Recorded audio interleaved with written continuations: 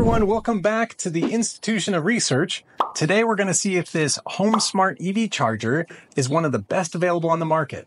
With me as always is Miss Researcher. Hello. So where do we start with this evaluation? Well, we need to check out the packaging.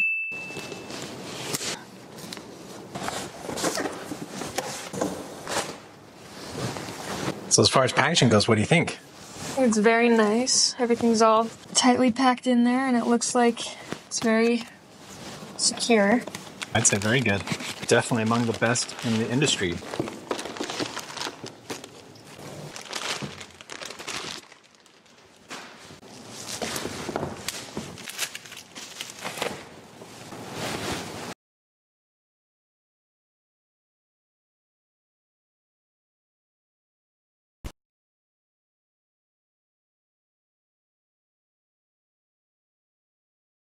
What do we do next? Well, it looks like they have an app, so we could download that.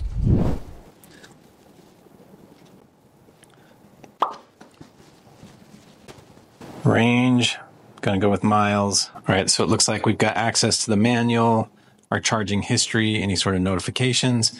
Right now, we haven't hooked anything up yet, so there's nothing there, so we'll need to add that. So let's go ahead and plug it in. Okay. There we go. Green button. Green is power. Oh, green circle. Nice. All right, we'll see how challenging this is to add. So we're going to go ahead and add. Oh, scan the barcode. Device coding error. Is it this one? Or maybe, is there a code on the back? Yes. Okay. Holy small one. Bind. Binding successful. All right, so there it is. Says we can start charging. It's got our energy, cost, everything. All right, so let's see. Charge current. So it looks like it goes up to 48 amps. Is that real? That's amazing. I think the most I've ever seen, well, I guess I've maybe seen one go up to 50, but most of them are 40. So that's really good. So you can set different currents for different times of day. Very nice. You can schedule the charging. Very convenient. Energy price. So you can set what it is. All right, so it's got from 6 amps all the way to 48 amps, and you can just put whatever value in there you want. So if I want to say 15, done. Perfect. All right, so the Smart app, it really does allow you to maximize your savings, and you can also connect to your wireless network. So now that we're done with unboxing, and we've kind of plugged it in, we've checked it out, what's next? We should evaluate it. And I think we can start by measuring the cord. Okay, great.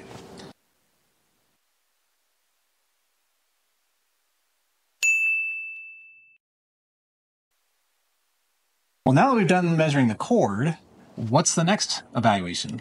Let's see if it's waterproof. Good idea. Okay, 3, 2, 1.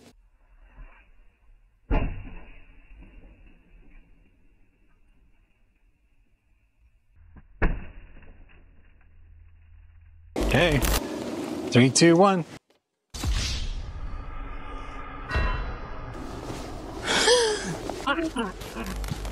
All right, so now that we've done the waterproof test, what's the next evaluation? Well, let's run over it. That sounds like a plan. The Institution of Research test vehicle has been in hibernating for a while, so we're going to get it out. All right, you ready for the test setup? Oh, yeah. Oh, yeah.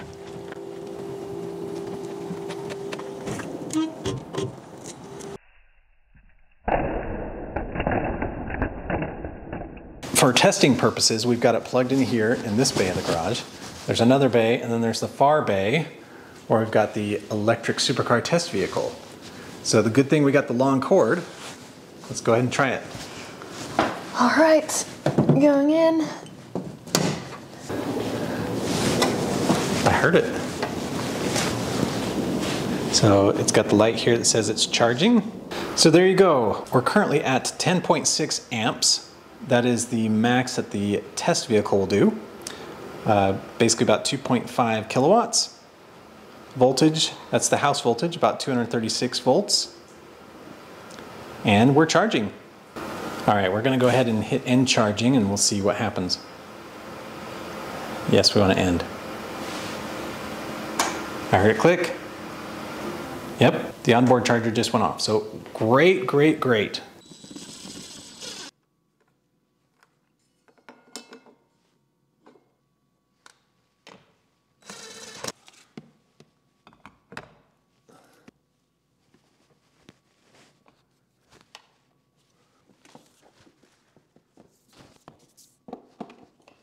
All right, so as far as other evaluations, what is it compatible with? It's compatible with any EVs and PHEVs. Very nice. Okay, so as far as something like robustness, I mean, does it come with a warranty? Yes, it comes with a 3-year warranty. So what about solar? Can this integrate with solar? It can integrate with solar, actually, to maximize your consumption of green energy. Very nice. All right, so we kind of concluded everything. Let's kind of recap the unpackaging, the boxing, the design, the overall design. What do you think? I think it was a very sleek design. It looked very nice, very aesthetic, and yeah, overall good. I think I agree. Let's go to some of the evaluations. So we did water, the overall length. I actually thought the length was pretty good. Yes, it did survive the run over test, did survive the water test. For charging, I've actually reviewed a lot of these, and 50 amps, or this one's 48 amps. This is among the best that you can find out there. So what do we think about the app? I think it's really nice that you can have a charger that you can control from your phone, and it has all that information on there. And yeah, so it keeps a log of all your history. I think this is the only app I've seen where it actually has like multiple segments of the day that you can actually set charging limits, times, things like that. So very useful app. So we came here today to see if this is one of the best chargers on the market. What would you say? I think it is. I really liked all the different qualities that it brought, just the overall design. I think it'd be hard to beat. The official term is Electric Vehicle Supply Equipment, or EVSE. Most people just use the term electric vehicle charger or EV charger, home charger. So if you're interested in one of these, I'll leave a link in the description below. That'll do it for this time. See you next time.